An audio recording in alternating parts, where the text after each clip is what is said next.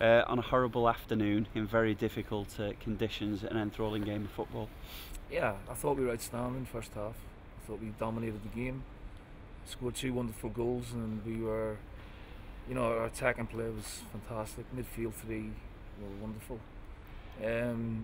Just that period after we get the second goal, you just wanted to see it out. We give a goal away and gives Wednesday a bit of encouragement, but that was the only shot on target they had first half.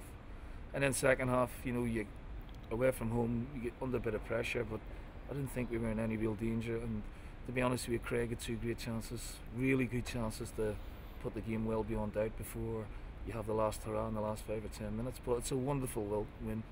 We asked them to go and win the game today because just a little run we've been on, but we look like back to our best today, and it sets us up really well for next week now. First half, you mentioned the midfield three, you bossed the game. Josh Vella played in that role today. How do you feel he did? I thought he was outstanding. He tired a wee bit towards the end, but you can understand that, the amount of coverage he did of the pitch, but his play, his poise, his balance on the ball, he's fantastic. His work rate, him and Dans and Pratley complemented each other very, very well today. I was delighted with them three, and Heskey and Davis up front were a real threat all afternoon. I thought Heskey's experience is, you're seeing how invaluable he is to us at the minute, and Craig can learn from that, and I thought Craig was excellent today. If he'd have scored the goals, it would have made my afternoon a lot easier, but I can't ask much more from them really.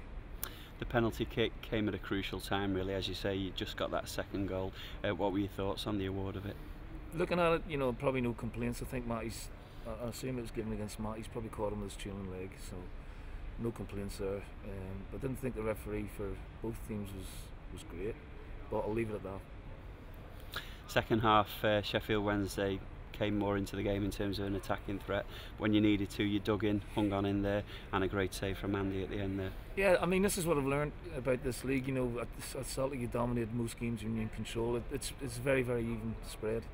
So there is times when we're going to be under pressure. There is times when you're going to need your goalkeeper, particularly away from home. But the effort and the commitment the players are putting in for the club, not for me, for the club, is fantastic. And I think the fans can go away very happy for them today. And I'm proud of them, and looking forward to a huge game next week. We can all look forward to. And the effort on a pitch like this today was tremendous, wasn't it? Because it must have been very difficult for the players to play on. Yeah, but they played, and I asked them to show a bit of mental strength today, and they certainly did that. So it's a great win, great win in the context of this little run we're on. So it's 1 defeat in 11 or 12 now, and that puts the dressing room in a really good place. You mentioned the cup tie next week. For you personally, taking your team to Anfield, how much are you looking forward to that? I'll be very excited, very proud. I've taken teams to the Nou Camp and Juventus and places like that, but to go to Anfield with Bolton, it's a great draw for us, and there's no pressure on us. We can really go and express ourselves against an excellent side, and it'll be interesting.